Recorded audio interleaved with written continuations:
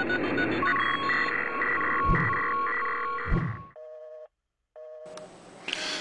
evening, Hakology, and welcome to another episode. In tonight's episode we're going to be looking at browser exploit ms12-043, which is an XML exploit for Windows Internet Explorer.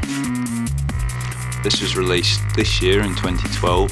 Systems affected are Windows XP through to Windows 7 and from IE6 to IE9, so this exploit affects quite a lot of systems. It has been patched, but to demonstrate it tonight in this video we're going to be using Backtrack 5, R2 and XP Service Pack 3 for the target machine. So the first thing you'll need to do is fire up msfconsole.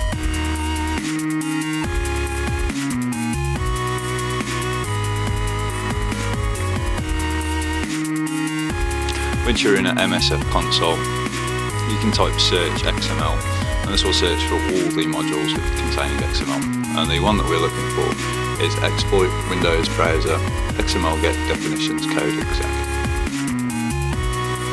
So to set this exploit, type use and paste in the exploit.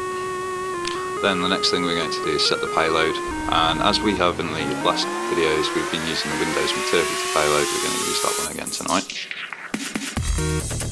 Again using reverse TCP to connect back to ourselves.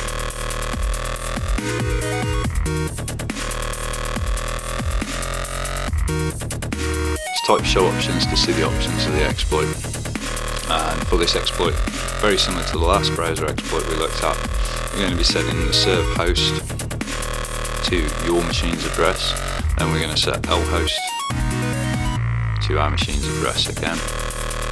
And we're going to set the port to port 80, and that's srvport, srvport, and then we're going to set the uripath equal to nothing. So all they've got to do is type the IP to the machine, or we've got to link them to the IP to the machine, and then type exploit. This sets up the handler, and all that's left to do is for us to swap to the Windows machine and go to the address.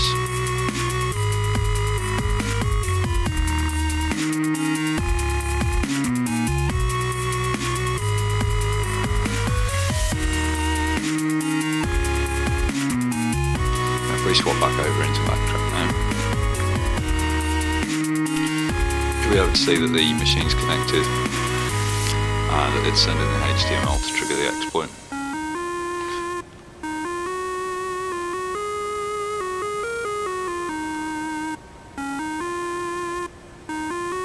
Again, same with this exploit, it also crashes Internet Explorer, so it runs the auto migrate script.